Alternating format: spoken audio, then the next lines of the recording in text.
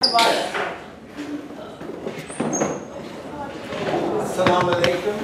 Waalaikumsalam. Alhamdulillah ta'ala nahmaduhu wa nasta'inuhu wa nastaghfiruh wa na'udhu billahi min shururi anfusina wa min sayyiati a'malina wa man yahdihillahu fala mudilla lahu wa man yudlil fala hadiya lahu wa ashhadu an la ilaha illallah wahdahu la sharika lahu wa ashhadu anna Muhammadan abduhu wa rasuluh.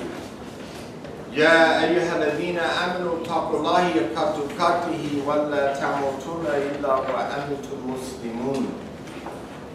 Indeed, all praise is due to Allah. We praise Him. We seek refuge with Allah from the evil in our soul and from our sinful deeds. Those who are guided by Allah subhanahu wa ta'ala, no one can misguide them. Those who are not guided by Allah, there is no guide for them. I bear witness that there is no deity, there is no God worthy of worship except Allah subhanahu wa ta'ala, and that Muhammad sallallahu alayhi wa sallam is his servant and messenger. O ye who believe, revere Allah as you should be revered, and die not except as Muslims. Amma ba'd. I'd like to welcome you to the Islamic Society Leading American Muslims, otherwise known as I.S.L.A.M. Inc., organization established to conduct da'wah and to invite people, whether they were born into Islam, converted, reverted, however they came this way, to a peaceful and non-judgmental place so that they can grow in their experience with Allah and in their Islam. So we're here to educate and empower. Having said that, we had a wonderful potluck last night. There were 47 people there. If you weren't there, you missed a good potluck. It's always wonderful to see people that have the opportunity to fellowship and break. I think I have one at work. And so I want to thank everybody that participated in that event and for all of the great food that everybody brought to the event. Thank you very much. There will not be a December potluck because of I think the church was not available for that particular period of time, because as you know, our fourth Saturday night is typically going to be around Christmas time and that kind of thing. We are still collecting non-perishable items for the food pantries, empty ink cartridges and toners, which help raise a little money for our organization, unbroken cell phones and coupons. If you don't know what's happening with I.S.L.A.M, if you'll call me soon, she'll hook you up so that you get the emails. Would like to recognize, is anyone here for the first time today that's never been with us? Would you please introduce yourself? Do you mind? And you just did your shahada on the 1st of October, right? Yes. Alhamdulillah. MashaAllah. My name is Natalia. I'm from Moldova. And Cordova? Moldova. Okay. Yes. I'm a new Muslim. MashaAllah. First time today. Sunday. Well, we hope that this will be the first of many times. Thank you, Tiara, for your missionary work. Go girl. And who else is here for the first time? Please introduce yourself. We're so happy to have you. Yeah, yesterday night I was with the group, but this is the new group That's now. right. Hanan from Jordan. We're very happy to have you, MashaAllah. And probably we'll have some more people trickling in a few minutes. And so we're going to get started because this is a very power-packed presentation. And today I'm going to talk about the ugly, the bad, and the good of Thanksgiving. Instead of the good, bad, and ugly, we're going to do it backwards. Because I think it's important for you to know the history. I think cultural diversity is very important, that we have the sensitivity about what really happened and what is behind this event. And then I'm going to give you some information from the Holy Quran in terms of how important it is to be a thankful person, to be a grateful person. So here we go. While the Pilgrims were really busy celebrating the first Thanksgiving in 1621, Native Americans were mourning the loss of their lands and the destruction of their way of life. On Thanksgiving Day, many Native Americans and their supporters gathered at the top of Coles Hill overlooking Plymouth Rock for the National Day of Mourning. So on Thursday, the Native Americans that the colonizers came here and drove out of their lands anywhere from 10 to 30 million, according to what scholar you spoke to, they're actually mourning the loss because they were here before Columbus, although they're not given credit for that. The first National Day of Mourning was held in 1970, 349 years later. The Commonwealth of Massachusetts invited the Wampanoag, and some people say Wampanoags. There's two different pronunciations for that particular Indian tribe. Leader Frank James to deliver a speech. On the text of Mr. James' speech, a powerful statement of anger at the history of oppression of the native people of America became known. Before the event, the Commonwealth disinvited him. They uninvited him. The silence of a strong and honest Native American voice led to the convening of the National Day of Mourning.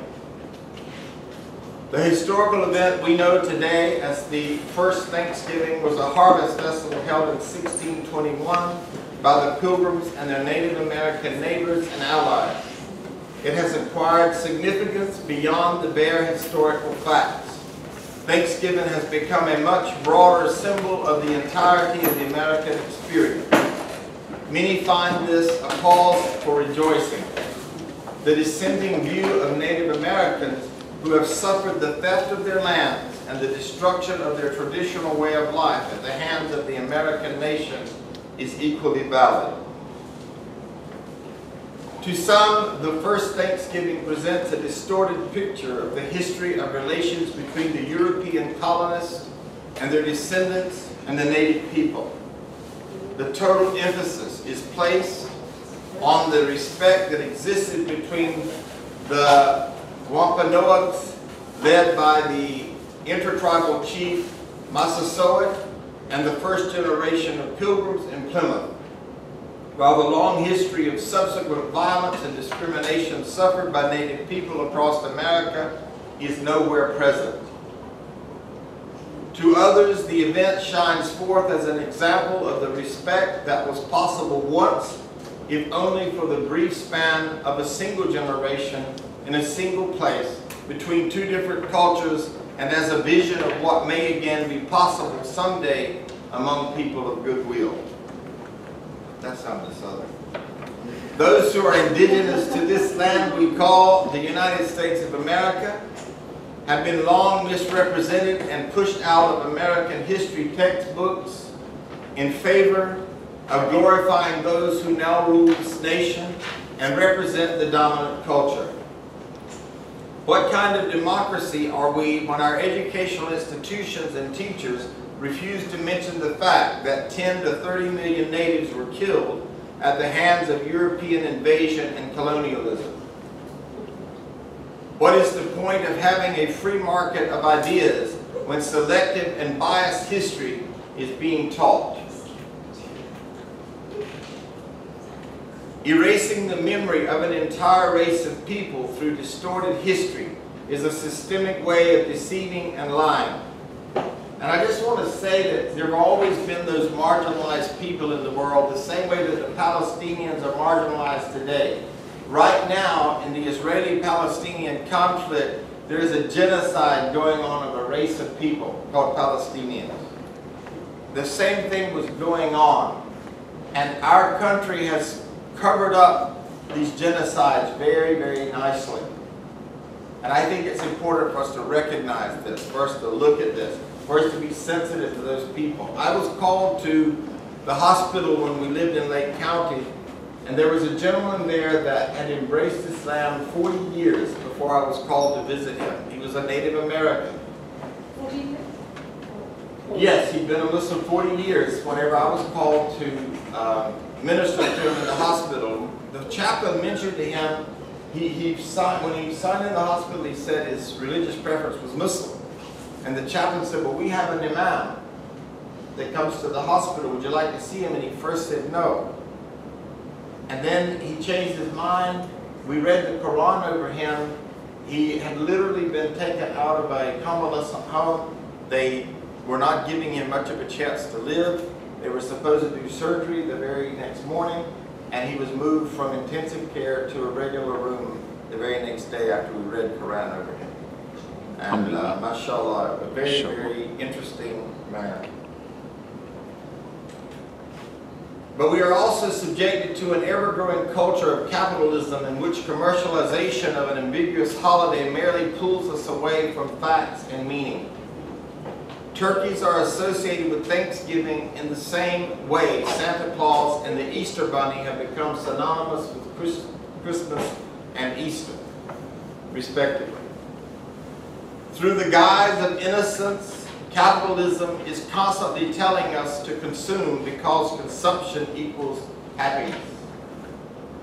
Black Friday is not Black Friday for nothing. Children dress up as pilgrims and natives to reenact the romanticized version of history. They are not only perpetuating stereotypes, but more importantly, they are being embedded with lies. What do they really know about the pilgrims and the natives?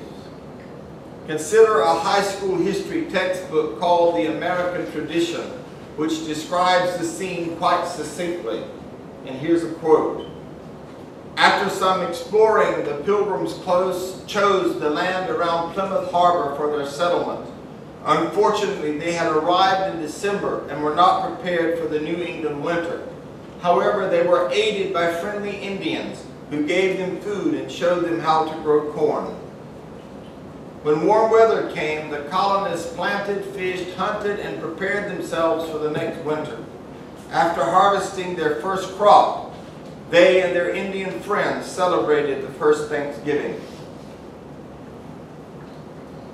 This patronizing version of history excludes many embarrassing facts of European history.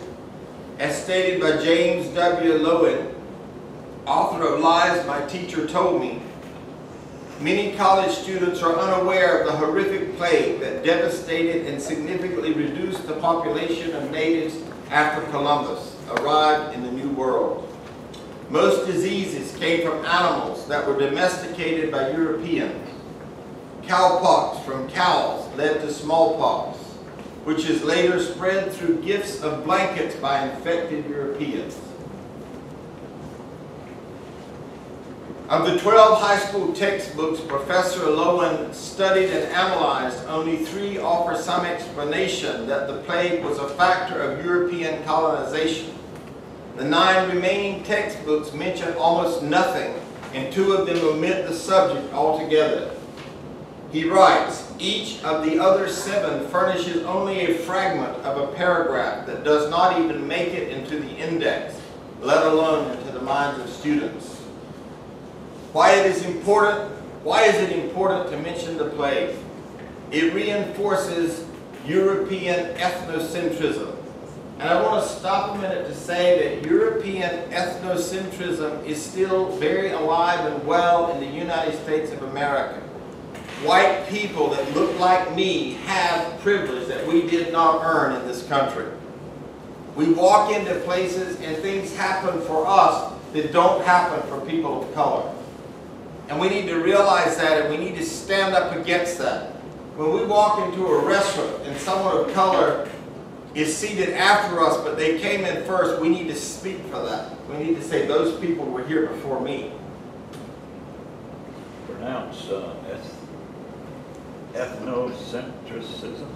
Ethnocentrism.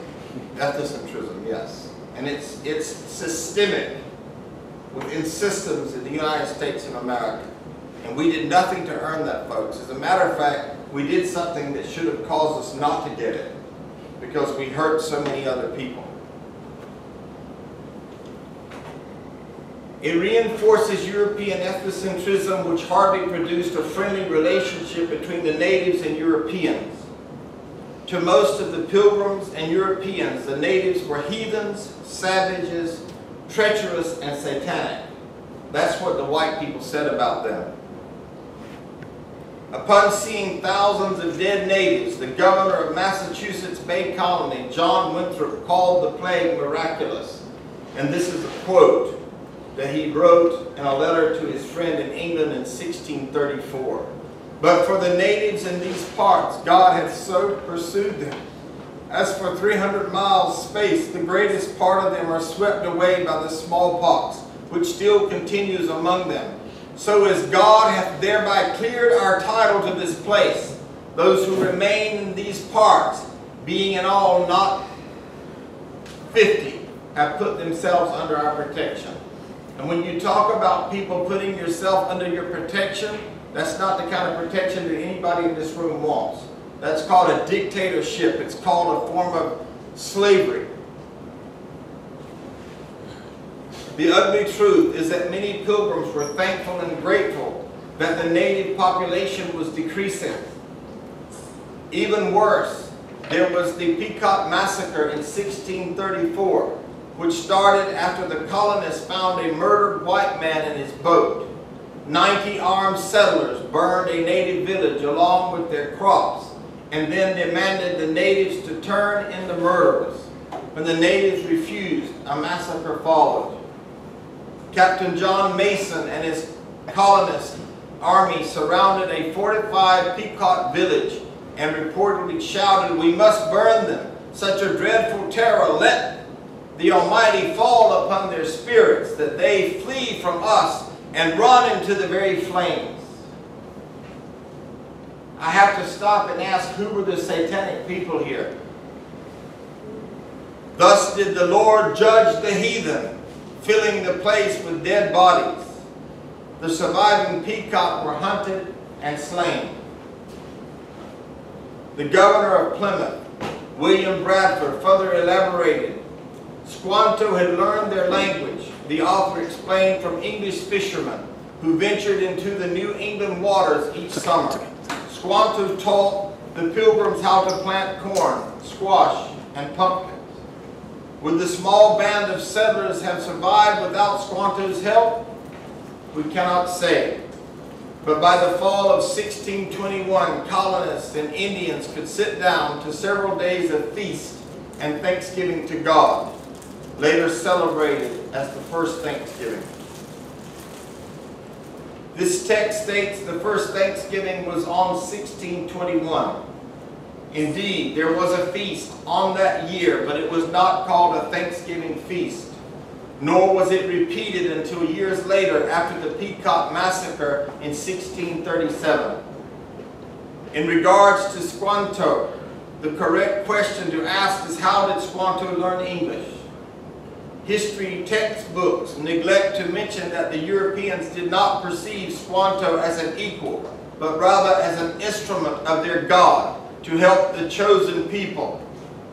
It is also omitted that as a boy, Squanto was stolen by a British captain in 1605 and taken to England. He worked for a Plymouth merchant who eventually helped him arrange passage back to Massachusetts. But less than a year later, he was seized by a British slave raider. Along with 24 fellow natives, Squanto was sold into slavery in Spain. This is what should be taught in our school systems, not this romanticized lie. He would manage to escape slavery, journey back to England, and then talk a ship captain into taking him along on his next trip to Cape Cod in 1619. As Squanto walked back into his home village, he was horrified to find that he was the only surviving member of his village. The rest were either killed in battle or died of illness and disease. Excluding Squanto's enslavement is to paint an incredibly distorted version of history that suggests natives like Squanto learned English for no other reason but to help the colonists. It is to glorify the Europeans and erase the struggles and experiences of the native people. And we see this today. We still see this today in history. That history likes to glorify those things that so-called white people did. Well, I don't fit in that group because I'm red. Just look at me. But that's what we do. We glorify what white people did, and anybody else, we try to discount what they did. When history is transformed into myths, tales, and bedtime stories, we ignore historical research that enables us to learn valuable and meaningful lessons about our present, as well as about our future. History is meant to be an accurate and honest account of civilizations, cultures, and events. not a body of ethnocentric and selective alterations. As Professor Lowen says, Thanksgiving is full of embarrassing facts. The Pilgrims did not introduce the Native Americans to the tradition. Eastern Indians had observed autumnal harvest celebrations for centuries. Our modern celebration dates back only to 1863. Not until the 1890s did the Pilgrims get included in the tradition. No one even called them Pilgrims until 1870. I did not conduct this class. I'm not conducting this class with intentions to offend or say that we shouldn't celebrate Thanksgiving. None of us are responsible for the atrocious deaths of natives and Europeans. None of us caused the plague or the massacres. But as human beings, I do feel that it's important for us to approach history with honesty and sensitivity. Perhaps some of you don't believe this history is relevant to you, but I would strongly argue that a history that is not inclusive is dangerously racist and prejudiced. Yes, we would spend time with our families and loved ones, and yes, we should be grateful and thankful for all that we have, but not at the expense of ignoring an entire race of people, their culture, and their history. The fact that history textbooks and schools try to glorify the Pilgrims while omitting significant facts about the natives represents that there is a lot to improve in the United States. Let us not become blinded by super patriotism or blowout sales of Black Friday. Let us give some thought to the native people, learn from their struggles, and embolden ourselves to stand up against racism and genocide in all forms. History is not a set of truths to be memorized. History is an ongoing process of interpretation and learning. The true richness and depth of history comes from multiplicity and complexity, from debate and disagreement and dialogue. There is room for more than one history. There is room for many voices. And if we look closer to home, on Thanksgiving Eve, it is the biggest night of the year for bars and clubs. According to my research, it is the #1 holiday for drunk driving and DUIs. The typical American eats 4,500 calories and 229 grams of fat on that day. I know, right? Is that even? Well, as I said, I'm going to tell you the bad and the ugly, and then I'm going to tell you the good. But I think that gives you a balanced approach. I think it gives you a heart of empathy toward these people that have been disenfranchised and marginalized. And I think it's important for us to teach our children the truth about what happens in history. Yes, ma'am. How do you teach young children? Yeah, I know. Yeah, I was going to ask that too. As a teacher of young children, how do I teach this to you? I think you teach it the same way that you teach the glorified version. I don't think it's any different. I genuinely don't. You simply teach that the textbook tells you this, but this is what really happened. And do your research. Give them an assignment to do research. Yeah, I mean, give it to them. Give them handouts. I mean, that's the way I learn. Well, I think it's, I'm talking about, I think we need to be truthful with them, but I think it's, we, in our generation, this is, I'm like you. I was told this is Thanksgiving, all the Indians were happy. It wasn't happy.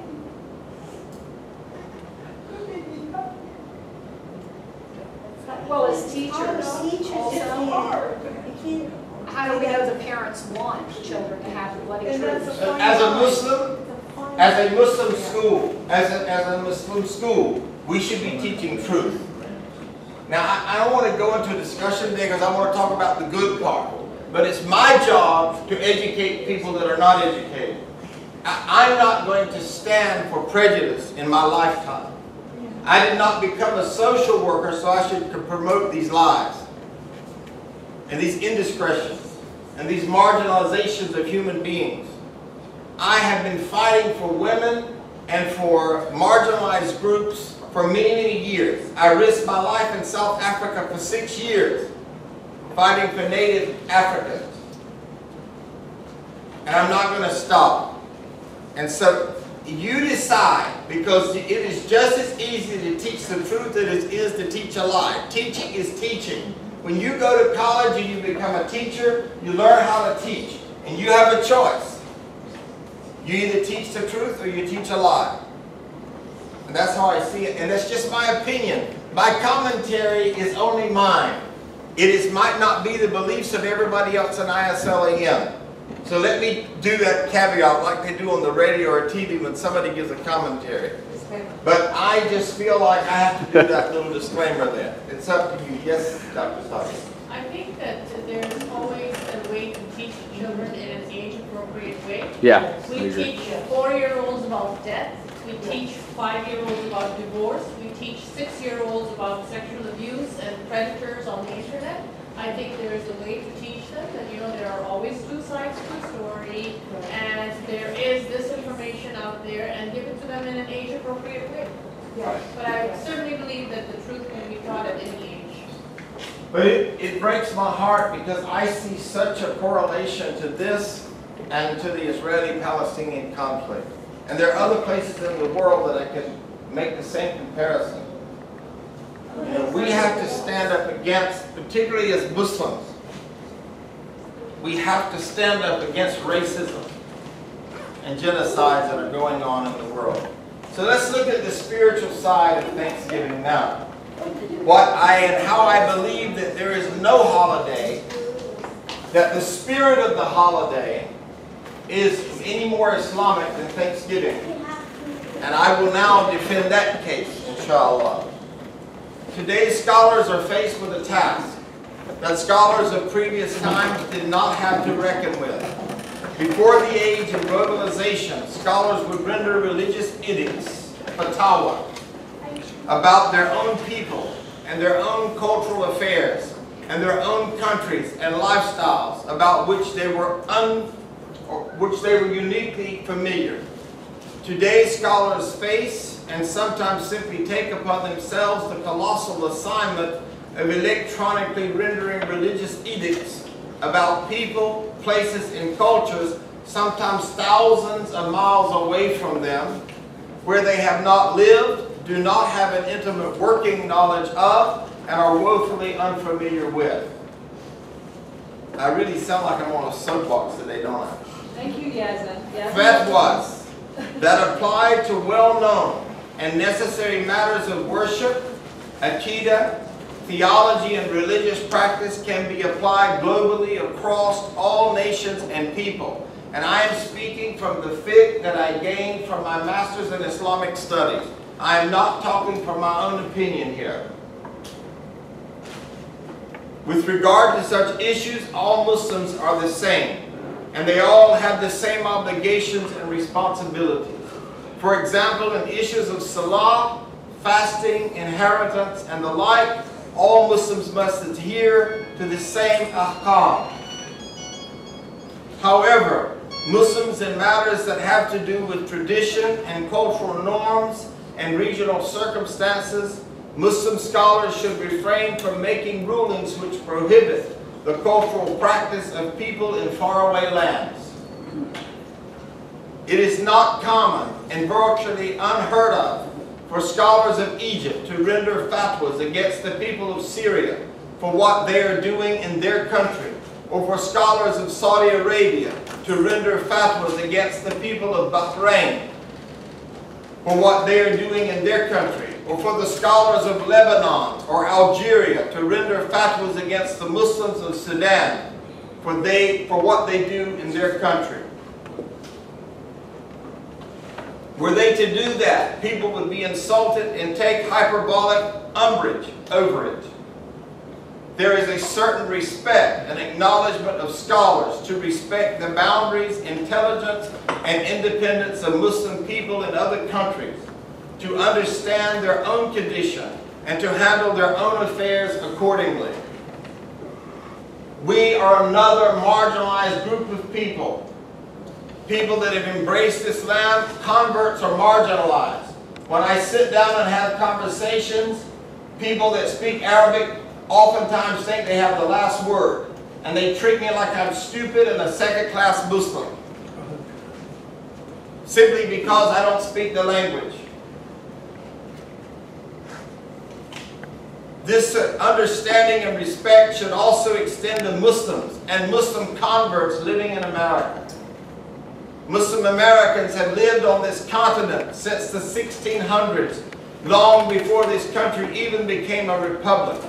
They have endured under slavery, torture, illiteracy, and being bought and sold like cattle, and still managed to hold on to their faith. So to think that American Muslims of today do not know how to maintain or practice their faith in the midst of a country like the United States of America is untenable. And untenable is a soft word because it's more like ludicrous. It would be unthinkable for an American Muslim scholar or imam to render a ruling about practices in another country and be taken serious. And I think we have to take a stand, people. I think we've got to stop wimping out and bowing down and kowtowing to what other people think we should do in our culture. We should stand up in front of Allah and be accountable and speak the truth for our people so that our people are not oppressed. The Prophet ﷺ and his learned companions knew how to navigate their way through their society in a way as to avoid what was prohibited upon them. This is true for most Muslims. Once they know what is prohibited upon them according to the Quran and the Sunnah. If we can accept, as the majority of scholars do, that the companions of the Prophet were able to navigate through Arab society using the guidance of the Quran and the Sunnah, then how can we not accept the possibility that American Muslims could do the same without outside help? Are we stupid? Are we moron idiot? Are we lower on the IQ scale than other people? I don't think so. The reason the Prophet ﷺ migrated from Mecca to Medina was not because they were unable to conduct their affairs morally and comprehensively in an un-Islamic society. The reason he made the hijrah was because the Muslims were under persecution. And I sometimes feel as a convert that I'm under persecution. It is a historical fact that the first hijrah was because of persecution, and the same went for the second hijrah. This is why the Prophet ﷺ said, the best of you in Jahiliyyah are the best of you in Islam if they understand the religion. In order for people to understand the religion, the focus has to be upon the primary text of the Quran and the Sunnah, not the secondary opinions that are inconsistent with the original intentions, the maqasid of Islam. You want to say what Jahiliyyah is the people of ignorance. That prior to Islam, people referred to as the days of Jahiliyyah, or the period of Jahiliyyah, the period of ignorance. Thank you. Good. Thus, it is our view that scholars who are not intimately informed about people's daily lives and exchanges with their environments cannot and should not attempt to micromanage people's interactive navigation through life as they pursue the religious ideals and values for which Allah holds them accountable. During the last 4 or 5 decades, millions of Americans have converted to Islam, and their families and extended families were not Muslim. People have used Thanksgiving Day for a day of strengthening family ties.